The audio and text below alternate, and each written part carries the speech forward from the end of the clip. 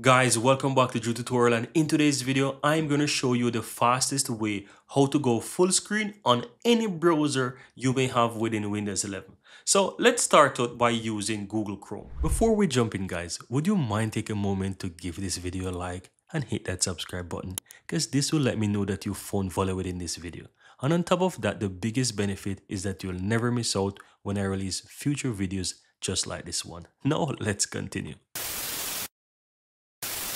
So once you open Google Chrome, the fastest way how to go full screen is by simplifying the F11 key on your keyboard at the top there. There's function key. Just press that, and as you can see, my Google Chrome is in full screen mode. Now to exit it, simple go ahead and press it again, and as you can see, it exits the full screen mode. Let's go ahead and test a few more browsers. I'm going to open up, for example, Firefox, and as you can see, I'm in Firefox here, and in order to go full screen mode in Firefox, we do the same thing, F11, and look at that, full screen mode.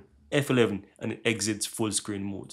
Let's try a few more browsers, right? Let's go ahead and do it for the new one and only Art browser. Let's open up the Art browser here.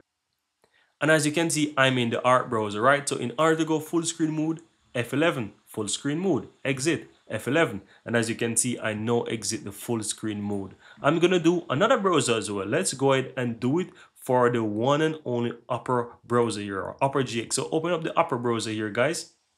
And as you can see, I'm in the Opera browser, and all I have to do is just simple press F11, and you can see I go full screen mode, F11, exit, full screen mode. And that's all there is to it, guys. So any browser that you are using and you want to immediately go to full screen mode, the fastest way how to do this is by pressing the F11 keyboard function key on your keyboard. Here you have it, guys. I really hope you found value within this video, and if you do, don't forget to take a moment to give this video a like and hit that subscribe button so that you'll never miss out when I release future videos just like this one. Thank you guys for watching, and see you next time.